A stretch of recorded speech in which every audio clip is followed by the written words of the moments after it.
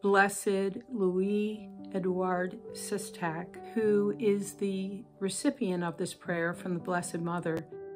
He was born on January 6, 1801. Venerable Louis Edouard Cestac was beatified on May 31, 2015 in France by Cardinal Angelo Amato on behalf of the Pope.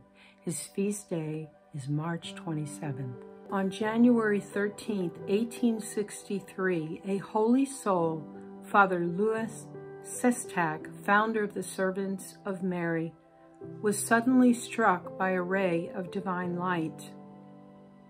The visionary saw a vision of demons swarming all over the earth, causing inexpressible injury and destruction.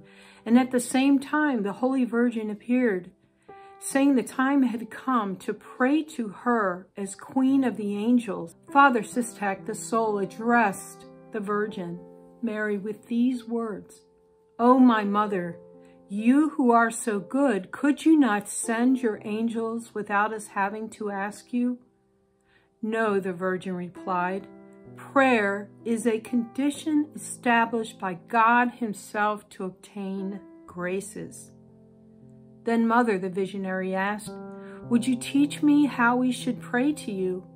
And the Holy Virgin dictated this prayer: "August Queen of Heaven and Mistress of the Angels, you who have received from God the power and the mission to crush the head of Satan, we humbly ask you to send the heavenly legions, so that under your command they may pursue the demons, combat them everywhere, crush their bold attacks, and drive them back into the abyss.